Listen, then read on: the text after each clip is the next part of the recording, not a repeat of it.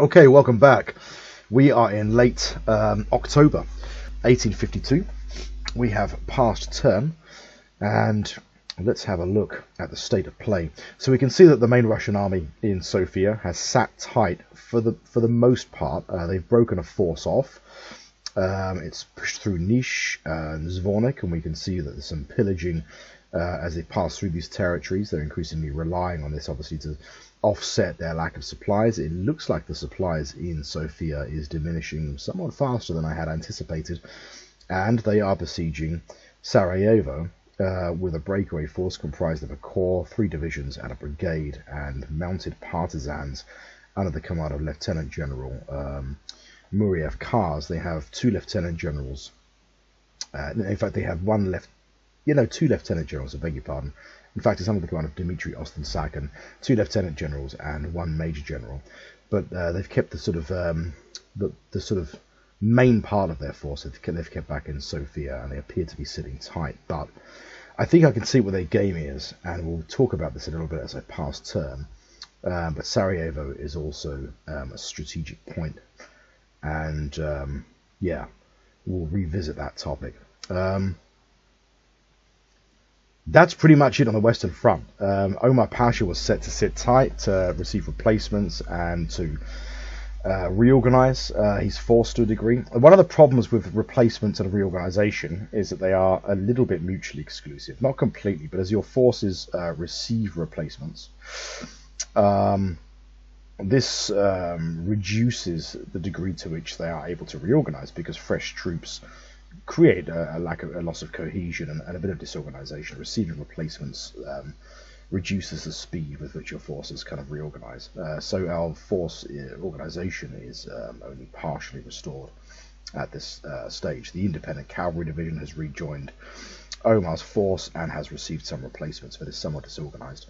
We promoted Abdul Karim Nadir, but for the time being, we're going to keep him in the Western Theatre. We've given him command of the Imperial Guard. He is the more capable of our kind of junior officers, if you like, even though he now holds the same rank as Omar Pasha. He has a lower seniority, so he will serve in an advisory capacity, but in command of the Imperial Guard. He's a sort of rather like a sort of very, very senior lieutenant general in terms of his role.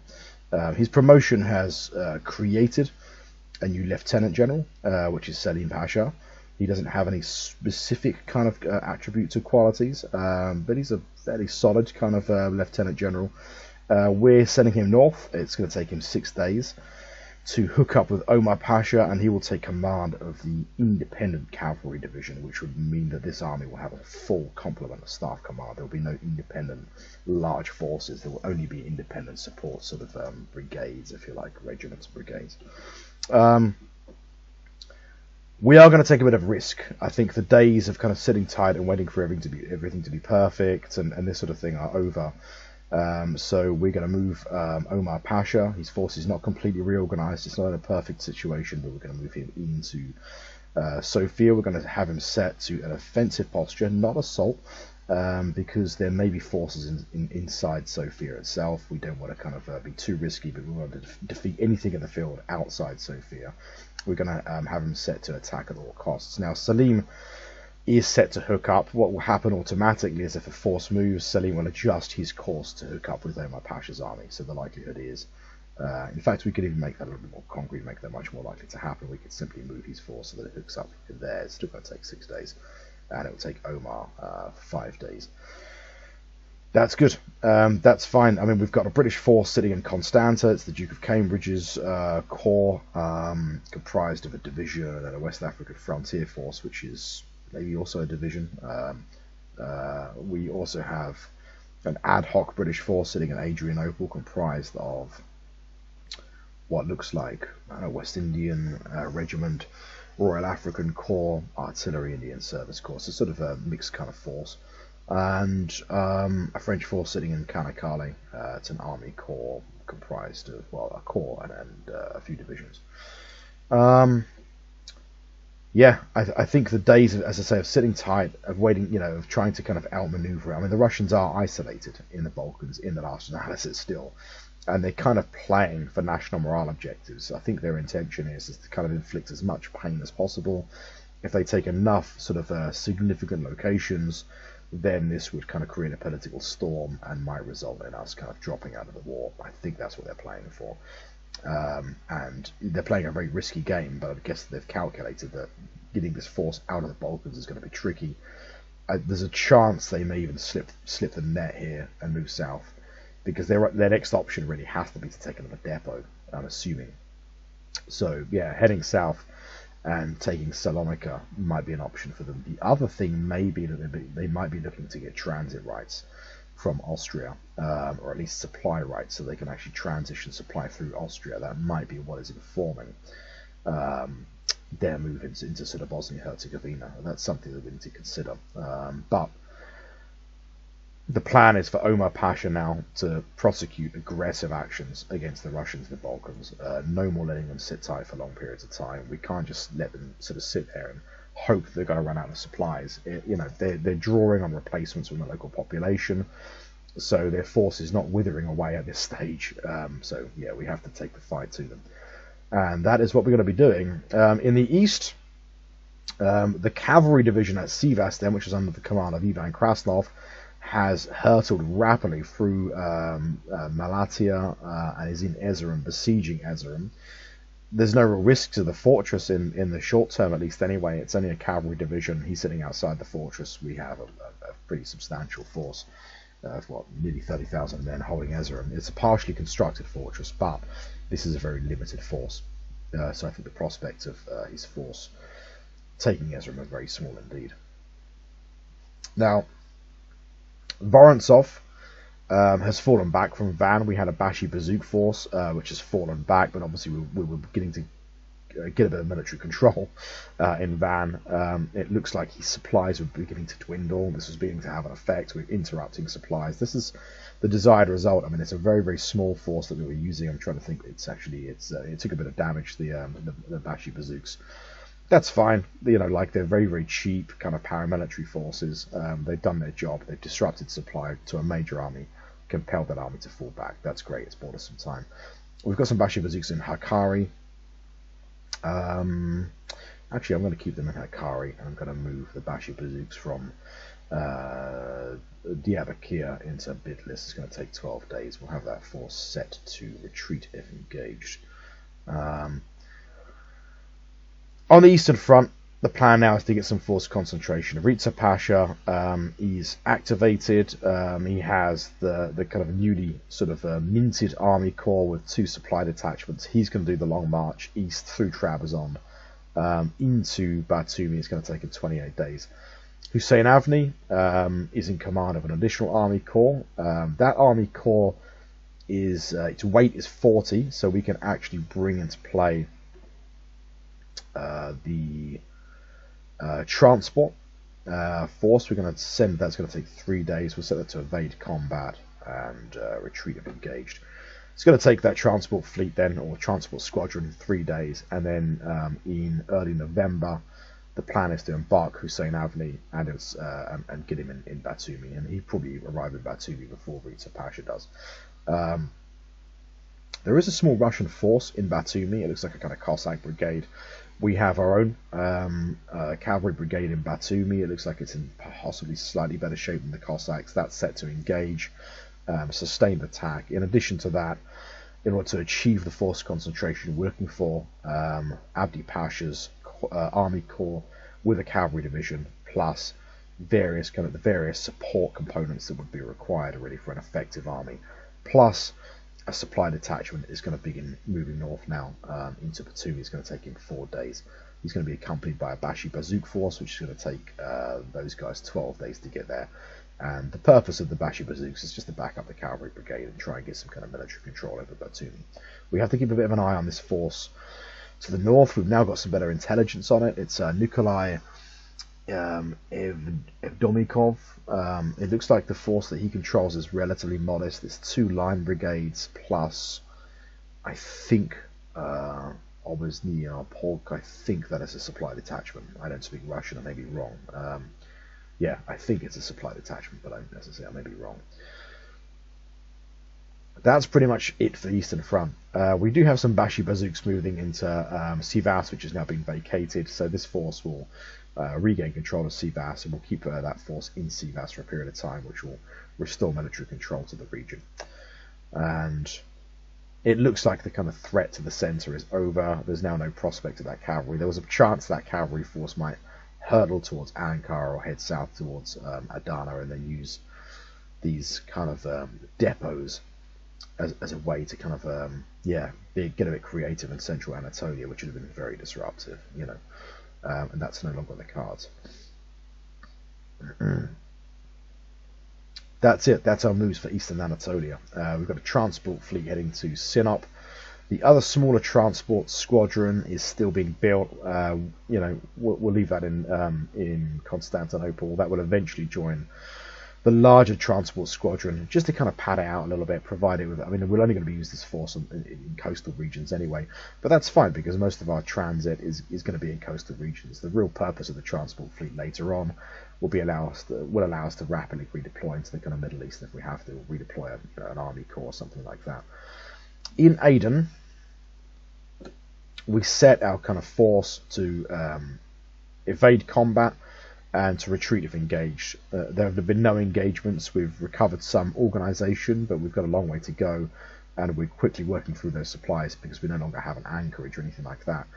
We're going to give it another fortnight. Hopefully that will provide us with enough kind of organisation and recovery required to kind of engage the Yemeni forces there and quickly begin to rebuild a harbour. We're in a dicey situation here. You know, the other option is to try and really escape north through the Hejaz towards Palestine. That's a long march. It's like 2-3 months. We'll definitely run out of supplies, I think, whilst doing that. And my worry is that military forces in Hejaz might kind of irritate local tribes. It might initiate something that, you know, similar to what we already have going on in Yemen. Now Hejaz is a bit more consolidated than Yemen, of course, but we don't want to kind of reverse the gains that we've made there. It's a volatile region. So yeah, we're rolling the dice a little bit here, but I think that's just what we're going to have to do. I think it's going to be more costly in some ways to actually abandon the province. It's not cost effective to abandon the province, essentially. I think it actually, you know, whatever happens, we're going to have to eat a cost here. And my thinking is, if we're going to recover this force, you know, we need some muscle on the ground to restore some measure of control, at least over Hadida. It's fine if they fall into Sana'a, besiege the fort there. We've got a kind of militia brigade, plus, of course, the colonial fort and the depot will generate a kind of generic force anyway, a sort of which will kind of be mustered to defend the fort, which will join this brigade. So that's the plan for Aden. Now we do have. Oh, I thought this cavalry force, this infantry force had retreated. We'll try again. Okay, that's fine. We'll set to evade combat. Retreat if engaged. Yeah, so we have a cavalry brigade then in Amal. We've got pretty good reconnaissance on the Senussi raiders. We're going to set to kind of evade combat, retreat if engaged, and we're going to just try and keep this force in this area for a period of time. It's sustained some losses. We want this brigade to kind of recover some organisation and be in a slightly better position to engage this force. It's slightly weaker. It's a pretty tough force of kind of insurgents to the south, and we have, you know, really scant kind of resources to deal with it. So if we can keep the kind of cavalry brigade in Amal for a period of time, reorganize it, get its cohesion, get some replacements, and begin to kind of get some military control over the region, and when we're in a better position, look to actually engage these Senussi raiders. The other thing we're going to do is to get the main Imperial fleet ready for a sortie in the Black Sea. My intention was at some point to move the Imperial fleet into the trade box, but it's completely reorganized. We're set to a sustained attack, and we're set to naval interception, and we're going to sortie. The reason being is because, you know, again, we're spotting some ships. It looks like the Russians might have some forces. I don't know where they're coming from or where they're going to, but they have some forces at sea. These are just land forces that are using riverine transports. Excuse me, small cold. Yeah, but they've been spotted by our merchants anyway. There's a chance they're going to begin to kind of muster a force, possibly in Odessa or Bessarabia. But anyway, it's an opportune moment, I think, to kind of sortie the Imperial fleet. It's in a position to kind of make a move. So let's do that. First of all, we'll follow the same path as the transports to provide a bit of an escort. Then we'll head into the East Black Sea. We'll head north into the Sea of Azov, and there we go. And then we'll sit tight just off Odessa. We're not set to fleet bombardment, so we should be safe from their coastal guns. And those are our military plans for late October, based on the Russian moves. The Russians haven't made any significant moves. The only thing they've done is to break force off from their main force in Sofia, and they're looking for a soft target, really, which is Sarajevo, which isn't fortified. It does have a garrison, actually. It has a kind of fortress garrison, even though there's no fortress there. We just haven't got around to building it. Yeah, the hope is that this force should be able to hold for a period of time, but it's not a fortress in the last analysis. We can't gamble on that. But the main thing is, I think if we can defeat this Russian force, maybe force them back into Nish, retake Sofia, retake the depot and the fortress, that'll restore some of our kind of national morale.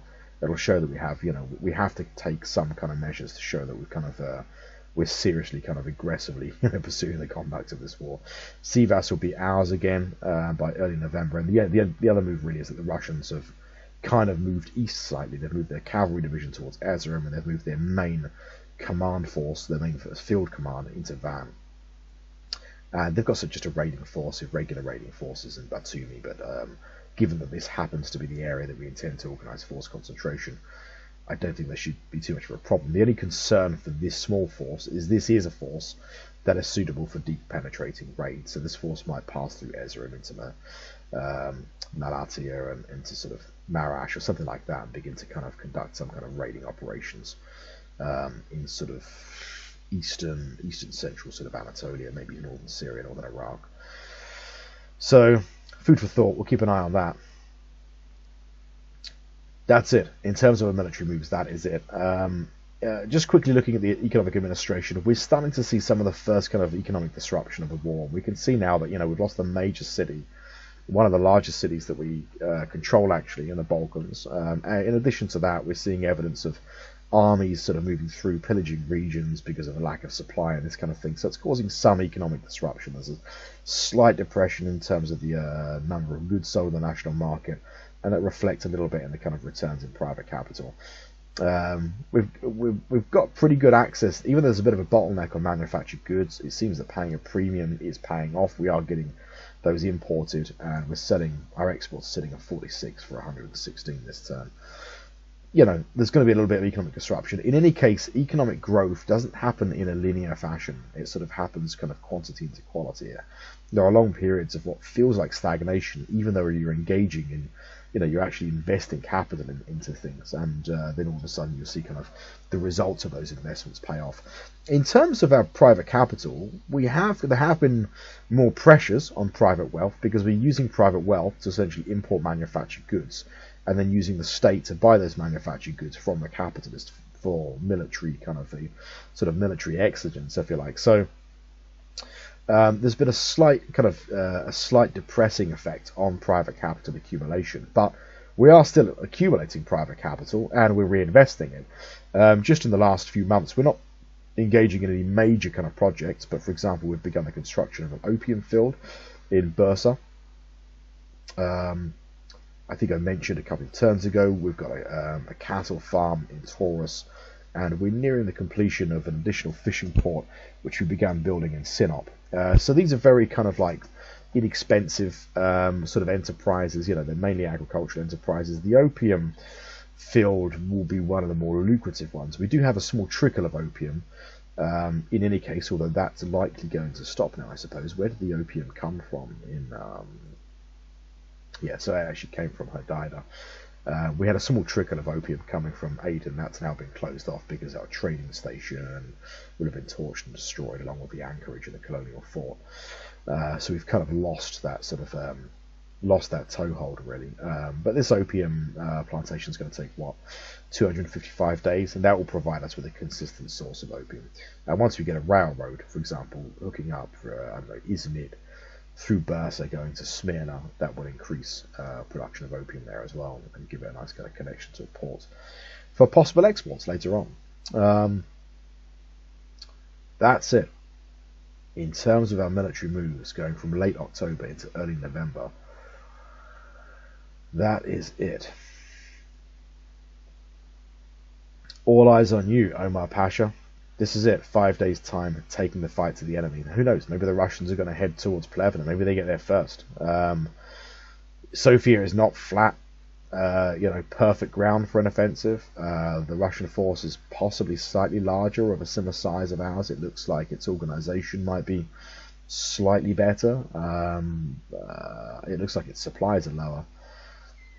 Paskovich is not a great defensive commander, and he has a fairly hefty command penalty, partly because his force is large, but it's comprised of lots of different kinds of units. He kind of padded his force out once. I think we destroyed a corps and a couple of divisions at one point, so his sort of command is padded out with lots of little brigades, lots of small forces, and having lots of independent small forces in his command has increased the kind of command penalty strain. It's a quite unwieldy force, so we're hoping that's going to pay dividends as well. Let's pass turn and see what happens. Let me just very quickly check. I'm a little bit kind of OCD with this stuff. I want to make sure that I haven't kind of missed anything in terms of my exports. That's nice. We've got 5 diamonds or 5 units of gems sitting in the vault. We'll see some conversion into state revenue probably in the next turn with that. Yeah, that's good.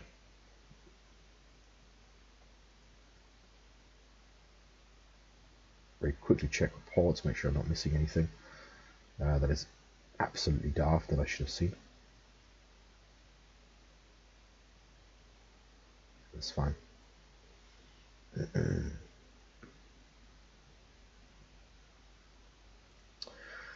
Okay, that's close enough for government work. Let's pass turn.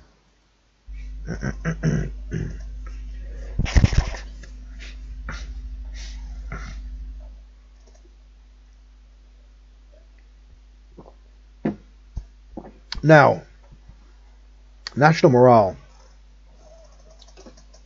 One thing that has occurred to me is that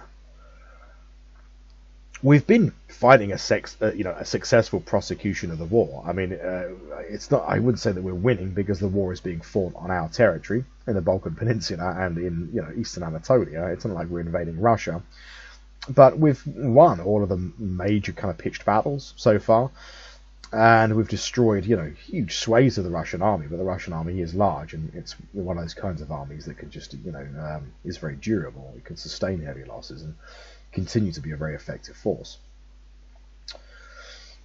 But one thing we've really overlooked is national morale, which is, if you like, public perception of the war. And it's not just some kind of like amorphous thing. It's actually really important for an effective prosecution of the war. It's all very well kind of trapping Russian forces, and on paper we're doing all the right kinds of things. We're making sure that our force is, our main army in Europe under Omar is in a really good shape when it engages the Russians. The conditions are most favourable that we can possibly provide Omar Pasha to kind of deliver the results. But in doing that, it's really easy to forget something like Sofia. Like Sofia is a massive, it's one of our biggest kind of cities, if you like, in the Balkan Peninsula. And when when a location like that falls to Russia, it doesn't really matter, what the displacement of forces are, what the supply condition of the Russian forces. The public perception of the war is that is an absolute, calamity. It's a disaster. And when that's combined with something like a colonial fort falling in Aden, despite that, prior to this war beginning, we'd spent, a year and a half pouring resources and men and equipment into sort of shoring up our position in Aden and kind of looking to exploit the region. And when that falls, simultaneously in the same fortnight, it begins to create a sort of public perception. It begins to hit your national morale. Now the thing is, is that national morale, having a decent national morale, is also important for a successful prosecution of the war. Because if our national morale is like 80 and Russia's national morale is 110, that will notice in battles. Our army is a reflection of our society. So the lower the national morale, the lesser of an effective fighting force that we have. And that's irrespective of the leaders that we have and this kind of thing. It means that an Ottoman army that engages a Russian army that has relative parity, if the morale of our force is low, because our national morale is low, it then actually becomes harder for us to turn the tide. And that's something we really need to keep an eye on. And the Russians have been quite clever here. Their national morale has been hit because of having lost a number of kind of pitched battles, and they're sort of offsetting that by looking to press victory locations. And it's very easy for these things. I mean, like the situation a month ago where we kind of lost, what, 3 or 4 national morale points in a fortnight?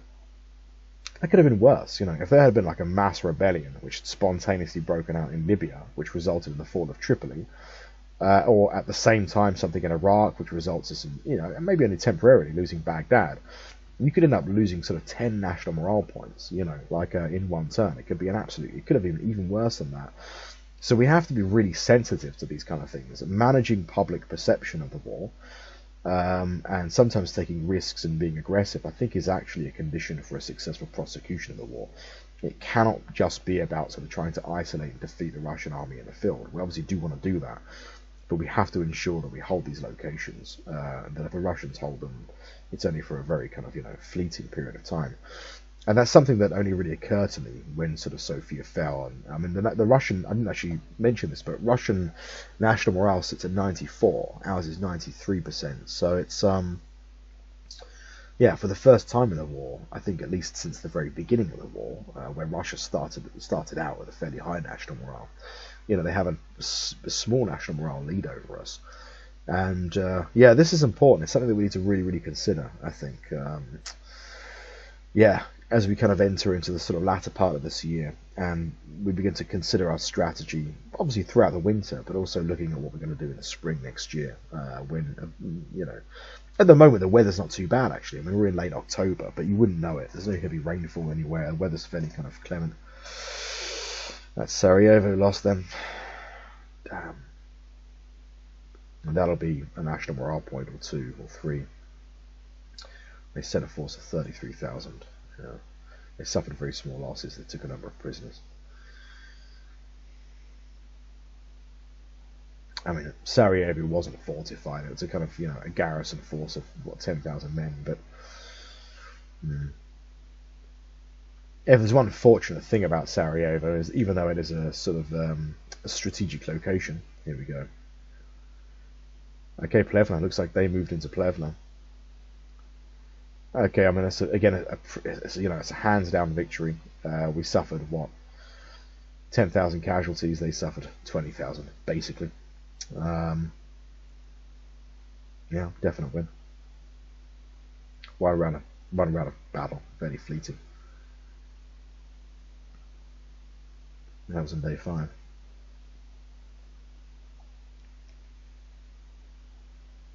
Okay, another victory. We took 11,000 prisoners, inflicted 15,000 casualties. That's good. And destroyed 11 regiments. Also in Plevna. So it looks like they got to Plevna kind of before we got to Sofia. That main Russian force, I think, is making a beeline for Constanta, the Constanta bottleneck.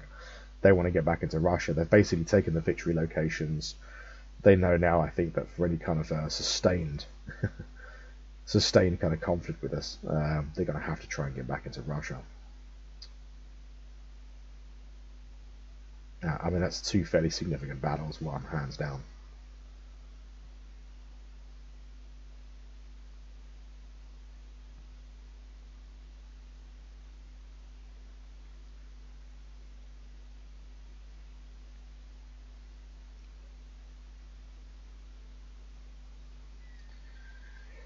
Okay, I'm in a good round, whatever way you cut it.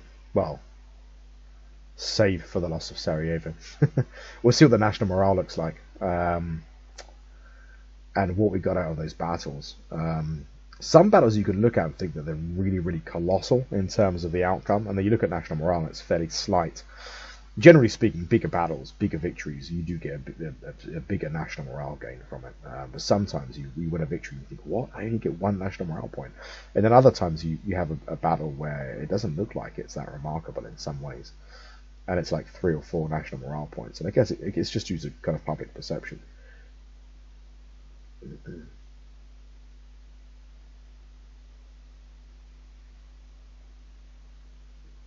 Well, the Russians failed in their attempt anyway to kind of break north. But we didn't get to move into Sofia. It looks like they disrupted our move. We fought all the fighting around Plevna. Okay, let's have a look.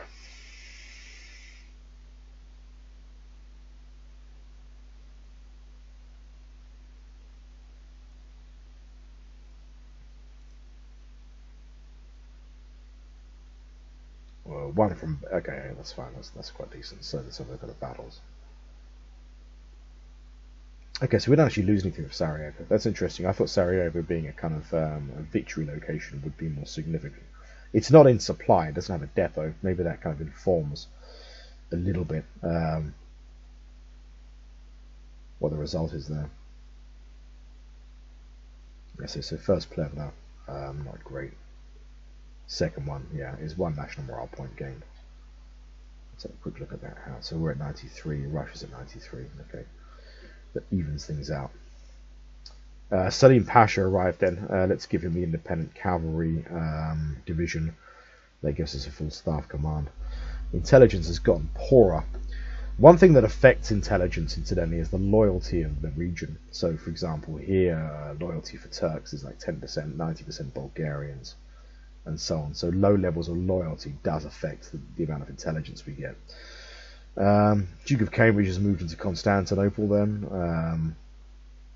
Yeah. I mean, the British have a reasonable force now kind of located at the centre here. They're not doing much with it. The French have left. Okay, the French have moved to Salonika, if that's the same French force. Okay, on balance, not too bad in the west, I would say. We're getting supplies into Plevna now. How far is... He's 2 days away, yeah, so we could actually... he's activated, because, of course, he's activated. Yeah, we'll do that, I think. 2 days away. Fleet is still sorting. It's out to the east.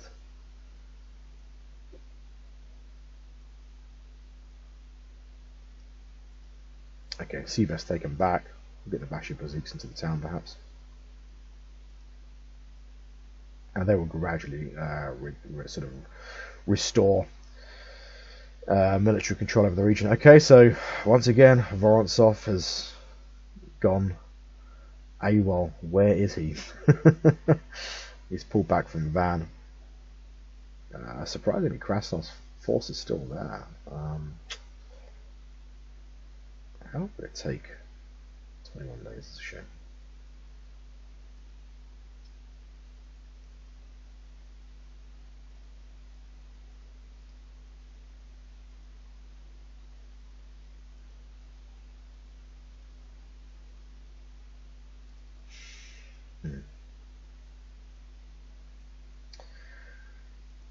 Okay, well, let's get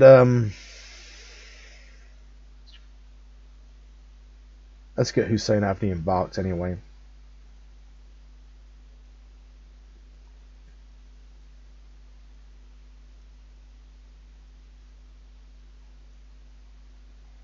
Yeah, it'll take 3 days. That's good. And Riza will be there in 14. There we go. So it's still faster. And we had to wait for those heavy transports to come from Constantinople. So yeah, good stuff. There's another force there. I think it's a British fleet. Yeah, there's an additional fleet there. It's not ours. There's a British fleet in Sinople, perhaps French.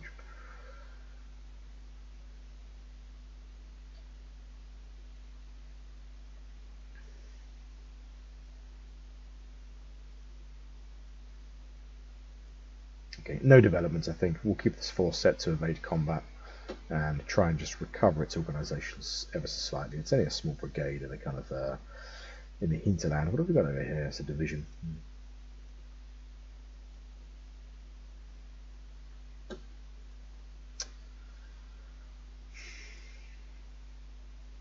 Okay, let's set this force then to attack. And we'll attack at all costs. And the idea is to try and restore Hodeida to ourselves. I think if this doesn't come off, we're going to have to just basically abandon the fall back. We're set to hold out at all costs.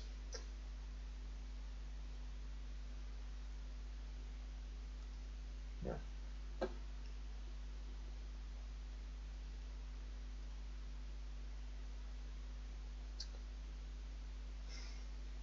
Yeah, decent turn. I mean, we've lost kind of Sarajevo, but the problem is it's we've got to be really careful of keep losing locations and saying, well, we'll win that back. We'll take that back tomorrow.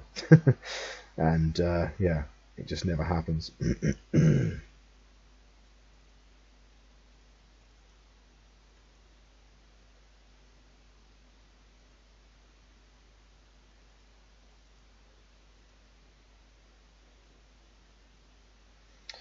Omar Pasha congratulated. Abdul Karim Amir congratulated. Yeah, congratulations all round.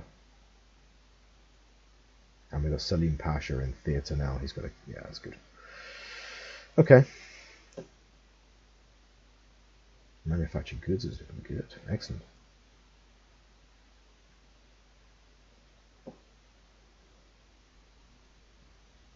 Yeah, not a bad round economically. I mean, we're still accumulating capital, even though we're putting some kind of strains on it through kind of imports. So not just imports, we're paying a premium rate for imports.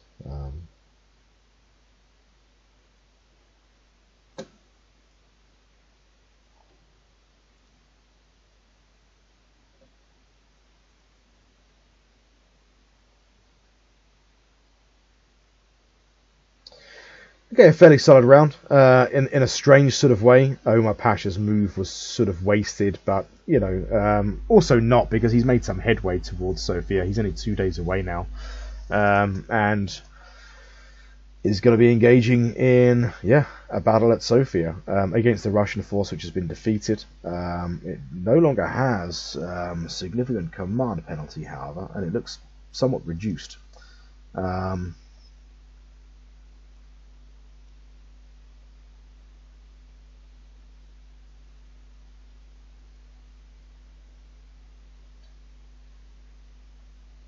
Yeah, I mean, there's no evidence of any Russian forces here. That said, military control in Constanta sits at 83%. There's a chance there might be a small force there, but I don't think any Russian forces got through.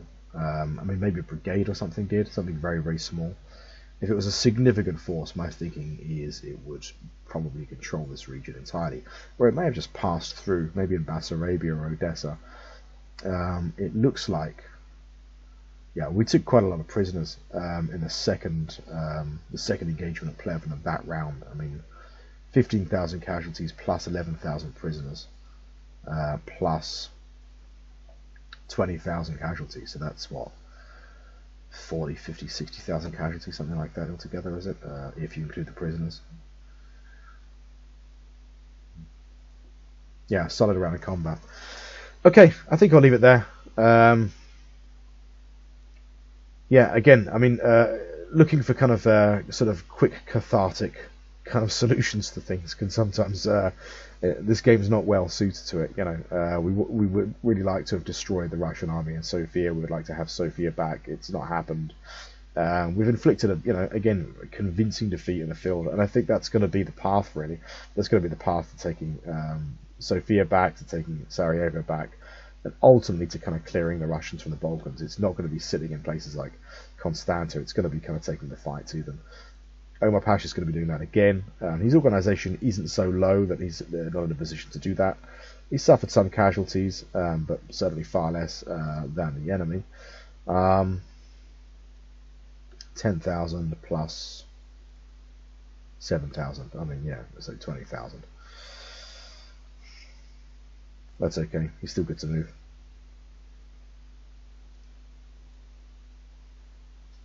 Yeah, a solid round. I'm fairly happy with that. And despite the time of year, weather's still relatively good, actually, surprisingly. Early November, nothing too crazy. No blizzards. I suppose you wouldn't really have blizzards in early November. But yeah, so far so good. No heavy rainfall. I mean, weather is a little bit variable, even within seasons. You can have rainfall sometimes in summer, this sort of thing. So nothing yet, but it may very well turn very, very quickly.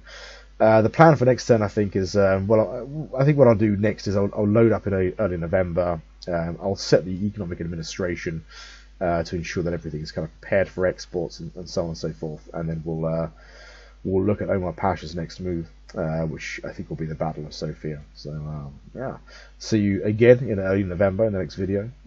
Thanks for watching, and I'll see you in the next one.